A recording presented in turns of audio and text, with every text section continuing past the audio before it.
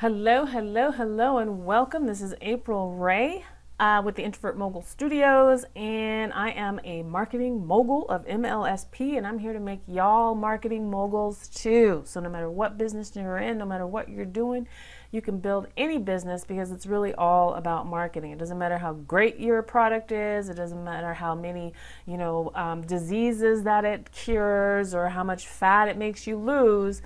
If you don't know how to market your business, it's not really going to go anywhere. And if you don't know how to leverage the internet, well, you're going to be working your butt off, and getting discouraged is usually what happens when people only use one method of marketing. So this is the training area that I created, and it's going to still be on Facebook.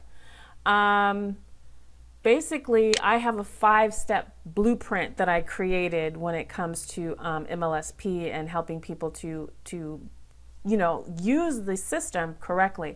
And it always starts with branding. So before you want to start posting your links on your pages, you really want to set up your presence online, because it's about creating that authority. And once you create the authority and you start posting, people are going to take notice. You start getting brand awareness. But you're not going to be posting your MLSP links or anything or talking about your business too much in the beginning. At least not on your Facebook pages, and I'm talking about your profile page especially, but also your Facebook business page, which you should have. So step 1 is going to be about designing your brand. Now I have a program, a coaching program that I put on hold, helping people build their brand and design their brands, and it can take a little bit of time. So branding isn't like you do it and then it's done. It grows with you. It grows as you grow. So you're always going to be changing, modifying, expressing yourself in a different way and adding to your brand. So I want to keep it condensed and not give you too much, just enough so you can get started, create your online presence properly, and keep it moving. Start getting those leads coming in. So I have step 1 and step 2 about branding. Step 3, we're going to talk about Facebook. Facebook is my main strategy, but you can apply these methods to any of the social media platforms that you have. You should be on the main ones, which is Facebook, Twitter, and Instagram. LinkedIn is a good one too. Luckily, we have a whole lot of training in our MLSP back office about how to market properly on different social media sites. And it's also good when you're training your team, because you may specialize in one, but you don't know everything about all of the social media platforms. So to be able to leverage the training that's already in your back office that you can give to your team or you can give to your prospects, that's how you start to build that authority, and you're able to help people, and you're not, trying to do it all yourself. So we're going to talk about Facebook, understanding the difference between, right now we have understanding the difference between your profile page and your business page. Understand that Facebook actually has some terms of that you're really not supposed to be building your business on your profile page. You're not supposed to be talking about your business on your profile page.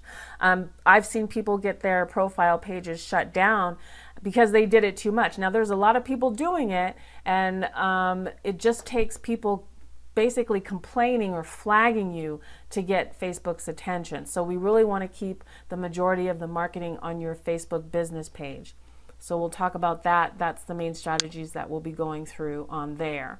Then we go into MLSP. Now you can obviously maneuver between the steps as much as you want, because I know you want to understand how to start using MLSP to start building your personal business and branding you as the authority in your business, so that people are coming to you asking you what it is that you do and how to join your business. So we're going to talk about MLSP in step 4. And also about your creating the relationships with your cold market. So taking your cold market, making them your warm market, and then that's pretty much where the magic happens. The sales start to happen is in your not your back office, but your email list. So that's why every business owner, successful business owner, has a website and an email list. Those are the only 2 things that you own that you can take with you. Facebook, Instagram, Twitter, which also you should be on. I don't think I mentioned Twitter, but those can shut down at any time. They can kick you off at any time. They can change the rules at any time. where one thing was working at one day and the next thing it's not working anymore, and then you're kind of screwed. So you always want to have your website and your list.